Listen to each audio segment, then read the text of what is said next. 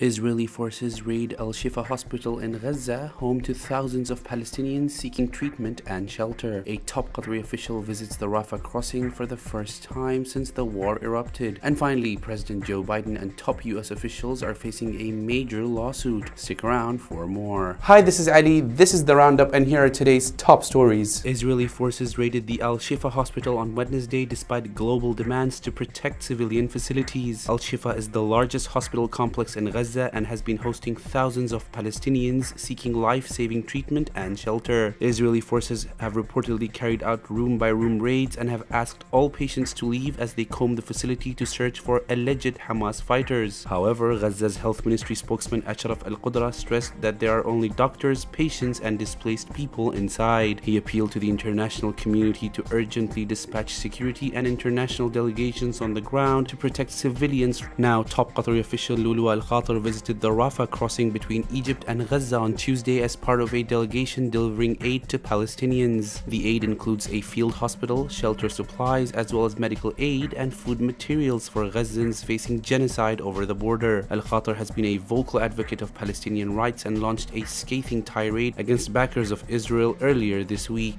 And finally, US President Joe Biden, as well as Secretary of State Antony Blinken and Secretary of Defense Lloyd Austin, are facing a federal complaint for failing to prevent and aiding the genocide of Palestinians in Gaza. The Center for Constitutional Rights, a New York civil liberties group, filed the complaint on behalf of the Palestinian Human Rights Organization on Monday. So far, more than 11,300 Palestinians have been killed in just over a month, and calls for a ceasefire have been ignored by Israel. Well, that's all for today. For more stories, head over to our website or download our app.